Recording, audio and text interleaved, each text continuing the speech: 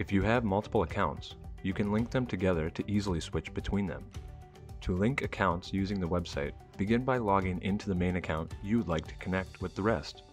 This is the login you will use when accessing the accounts going forward. Click Settings, followed by Login Information. Next, click Link a System. Click Add. Enter the login and password for the secondary account, then click Next.